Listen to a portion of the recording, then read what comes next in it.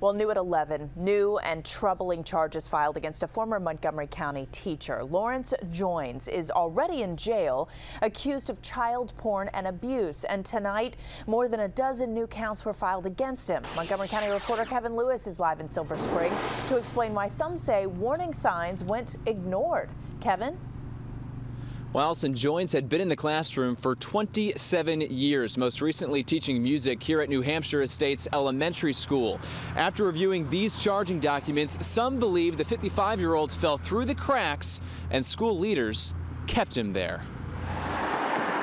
The allegations are damning. Years of molestation behind the walls of this elementary school at the hands of music teacher Lawrence Joynes. I was one of the moms that also came to complain.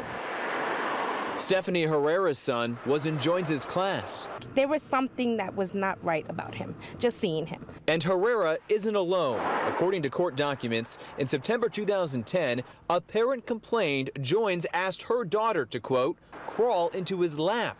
Then 1 year later, a first grader reported Joynes tickled her during a lecture. Court records show New Hampshire Estates principal disciplined Joynes, but kept him on staff, teaching with no supervision. But it's concerning. Janice Sartucci is with the Parents Coalition, a community watchdog group.